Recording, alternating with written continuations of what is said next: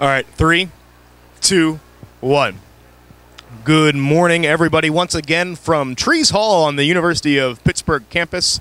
It's the 31st Annual National Veterans Wheelchair Games, co-presented by the Department of Veterans Affairs and the Paralyzed Veterans of America. I'm Josh Raketic here swimming this morning. Our second event of the morning, it's the men's 25-yard backstroke. In lane 1, we have Jeffrey Scanlon, and in lane 2, Sydney Merced. And this second heat just about to get underway.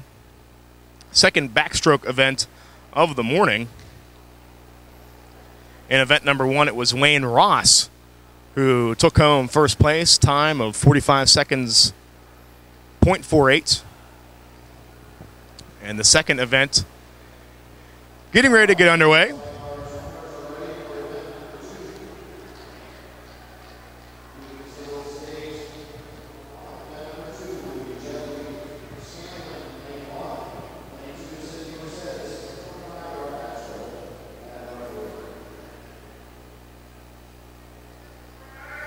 And the swimmers will take their marks. And they are off.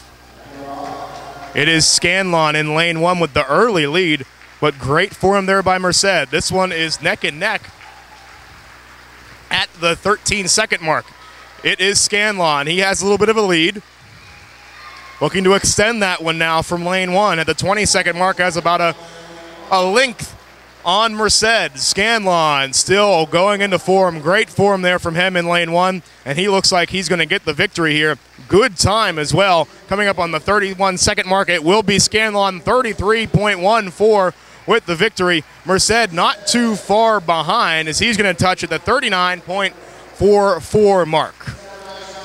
It'll be Scanlon with the win in event number 2, the 25-yard backstroke. Don't forget, stay tuned for more right here from Trees Hall in Oakland for xable.com. This has been Josh Raketic.